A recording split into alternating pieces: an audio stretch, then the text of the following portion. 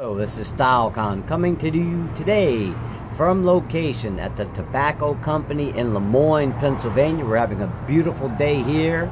It's about 80 degrees. I'm smoking on a Rocky Patel Super Ligero cigar, and I'd like to talk to you about the Rolex Submariner Killer. If you don't know anything about this particular watch, I would recommend you read up on it and its certifications.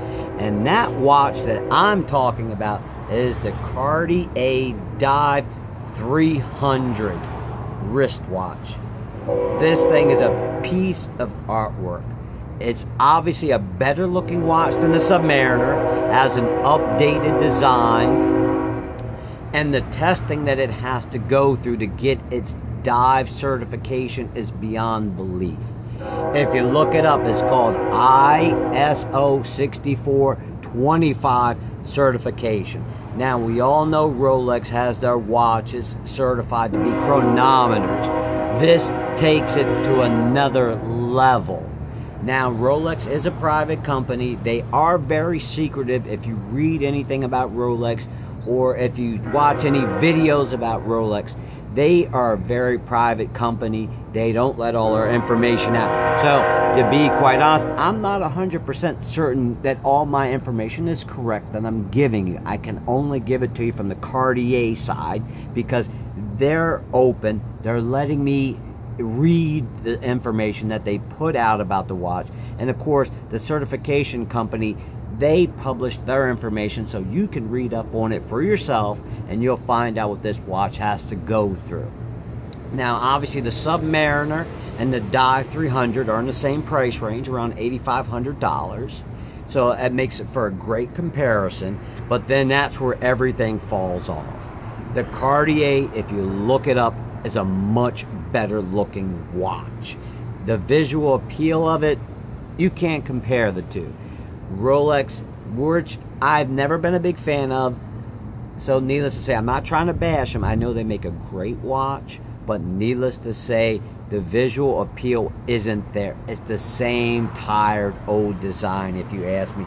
Obviously, it works for them. They sell more watches than any other luxury brand, so keep it up, Rolex. Do what you do. But there's a new kid on the block that's getting ready to take over your title if more people would find out about it. If, like I said, if you look up that ISO 6425 certification, you'll find out what this watch has to go through. And I'll just give you some brief examples. They test the spring bars on the watch, which is, to me, unheard of. Who tests the spring bar on a watch? The Cartier Dive 300 is tested for that. This watch is soaked in salt water for 24 hours, brought back up just to test the corrosion on the stainless steel that's being used or the gold that they're using. The strap is tested.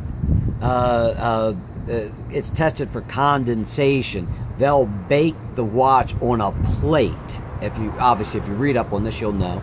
And just to put a drop of water on it to see if any condensation gets inside the case. Any of the watches that don't pass this test fail.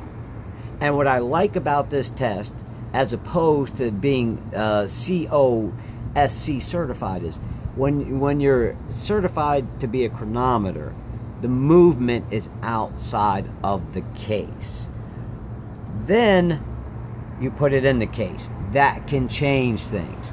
Whereas with this Cartier Dive 300 wristwatch, all the tests are done when the watch is completely finished. So if any of the watches don't pass this particular test, the movements are all scratched. They have to start it all over again. And they might even have to rebuild the cases just so it can pass these tests. If you can tell me in the comments what other dive watch goes through a test like this, let me know, because from what I've read, there are very few that do it. Now, with this test, all you have to do is be able to meet 300 meters of water resistance. Rolex does 300 meters, and Cartier takes it to 300 meters of water resistance. But the tests aren't the same. So If I was going to buy a watch in the $8,500 price range and I wanted a diver's watch, I would definitely check out the Cartier. Check out the Rolex too. I mean, the Rolex might be your style. I'm not knocking it. What I like, and which I'm really impressed, if you can't tell by the tone of my voice, is the testing that is done to this Cartier watch. From the case, to the crown, to the spring bars. I mean, it's amazing. And I would put this on the top of my list if I was looking for a dive watch at the current time. This is StyleCon. Thank you for taking the time out of your day to watch my video. If you have any questions or comments, please leave them down below. I do plan on putting out more content in the future.